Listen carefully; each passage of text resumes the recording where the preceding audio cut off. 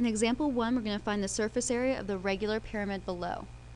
Okay, again, it's regular, so that means I have a regular base. And the area of this base is going to be 8 squared, which is 64.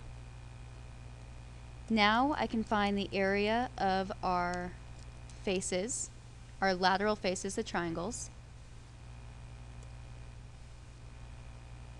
You can do this two ways. You can use our formula, or you can just realize that the area of one triangle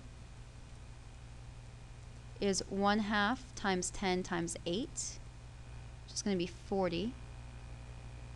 And so then all the blue area, the lateral faces, so my area of my lateral faces is 4 times 40, which is 160.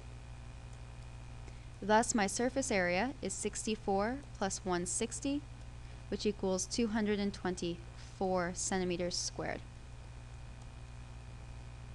The other way I could have solved this is with my equation. Similarly, I would still find that B is 64. I would realize that the perimeter of my square, so I have 8 4 times, the perimeter will be 32, and the slant height is 10. I can plug this into my equation. I get 64 plus 1/2 times the perimeter times the slant height. This gives me 64 plus 160, which gives me 224 centimeters cubed. Same exact number, just two slightly different ways to go about it.